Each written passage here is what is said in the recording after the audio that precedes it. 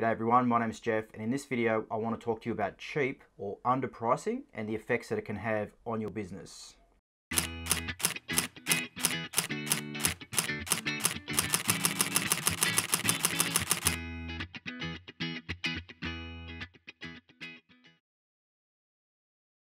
Now the first thing I want to mention is I'm talking today about underpricing. So when I say cheap pricing, I mean underpricing. I believe this is different to low pricing, and you can put low pricing into a category of its own. Low pricing can be quite a fair way of doing your business. So let's not confuse underpricing with low pricing.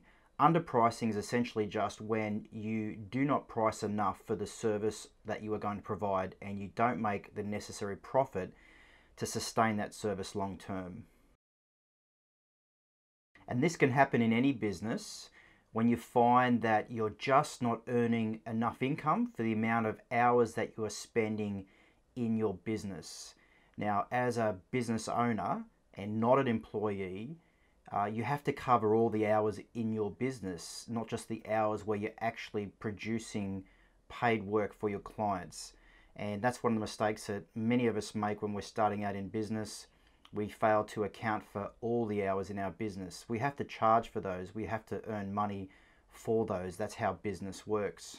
And included in that is time traveling.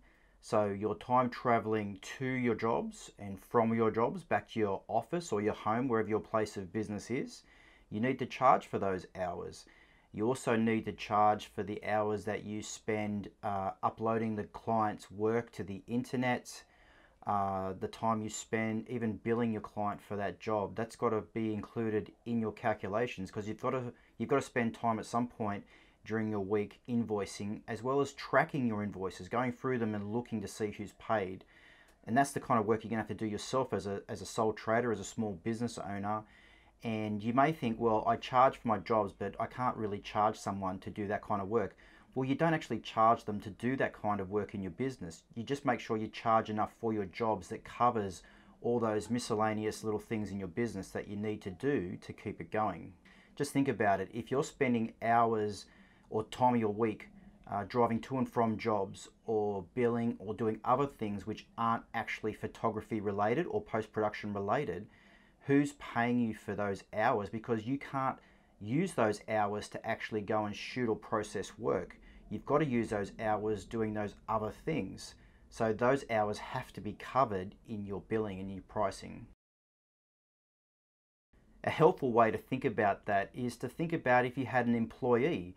If you employed someone in your business to take photos for you, you would have to pay them an hourly rate.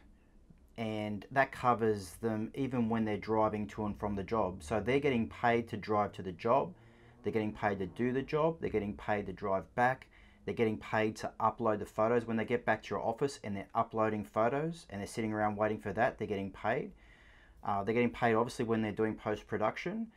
They're also getting paid when they're doing all the other things in your business which aren't necessarily related directly to taking photos or producing photos. So think about it like that. You have an employee. If you did have an employee, that is, you would have to pay them for all those incendiary or those extra hours. So if you considered yourself an employee, if you think about your business as the employer and yourself as the employee, then you've got to cover yourself for those costs. You've got to think to yourself, well, if I'm an employee, I've got to pay myself for X amount of hours per week. And it doesn't matter what task I'm doing, I need to pay myself for those hours. So it's helpful to think of yourself in that way if you want to price correctly to begin with, to be able to make the profit you need to cover those extra hours and tasks in your business. Cheap prices are a lot like sugar. They'll give you an initial rush in the beginning, but generally speaking, over the long term, they're going to do more harm than good. Now, the initial rush in the beginning will be real estate agents who are more than willing to pay less for a service they're already getting, and many of them will, and you might find yourself picking up quite a few clients this way. But long term, you're just going to put too much pressure on your business with your finances being tight. Getting less for spending the same amount of hours is not a great idea unless you're going to reduce the number of hours that you spend working. Prices should always be equivalent to the amount of hours you're working. They should always go up and down with the amount of time spent on your service. They should never be just dropped without the service itself being dropped. Pricing should be determined by value adding. We add value. As photographers, we add value to whatever we photograph because we photograph it in the best light and we produce the best quality images possible. Real estate agents use that visual image to draw people into their listings. That's how they attract people in the beginning. We're the image creators. We're the ones who create that image for the real estate agent to use to get people interested in that listing. What we do is an integral part of their business. It's an integral part of what they do. They couldn't exist anymore on the internet as real estate agents without that visual image attracting buyers and attracting them into their listings. So what we do then is really an important part of their business. We add value to their business, and our pricing should be determined by the value we add.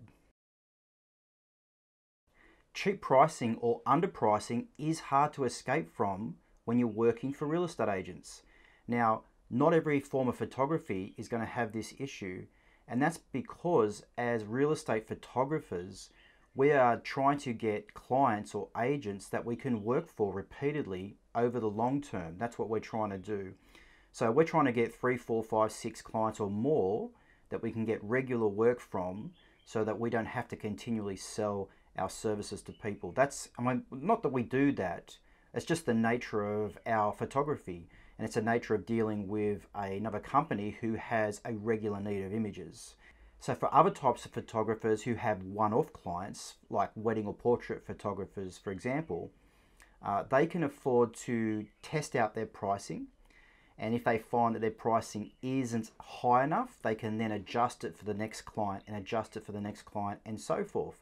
They can do that as they go because they cycle through a lot more clients, sometimes hundreds and thousands. Whereas real estate photographers, we generally have 4 or 5 or 6 agents, maybe a few more, maybe a few less, and we stick with those for years.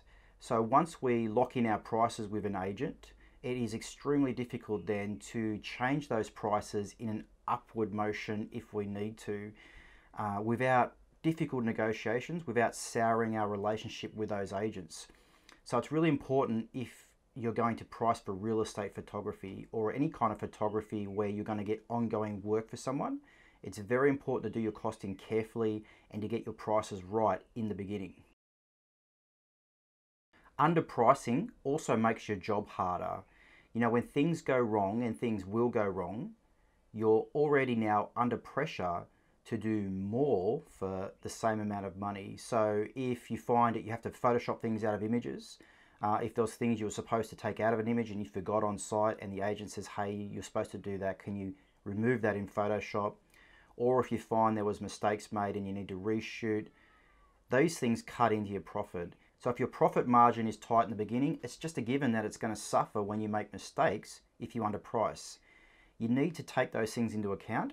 Underpricing doesn't take into account situations, mistakes, problems that cost you time in your business. Now, if you have any questions or comments, feel free to leave them below and I'll get back to you as soon as I can. But otherwise, thank you again for watching and I'll see you in the next video. I just want to say a heartfelt thank you to all my subscribers. Thank you for subscribing to my channel and watching my videos and following. Thank you for your questions and comments as well. When I started this channel, I started it because I just wanted to help people with their photography businesses, specifically real estate photography. I met a lot of people who were struggling in real estate photography, who were struggling with pricing and low pricing specifically. And I had a lot of conversations with a lot of different people, and that kind of pushed me to start this channel to try and help people, to try and educate, and just to try and lift the industry overall. And that was always my first and primary goal for this channel. I didn't really expect this channel to grow as much as it has over the last couple of years, and I feel very privileged that it has. And I'm privileged for every single person who subscribes and watches my content. I've run my own business full-time since 2007, and I photographed my first real estate property way back in 2005. So for me, it's been a long time. It's been 14 years now since my first real estate photography job.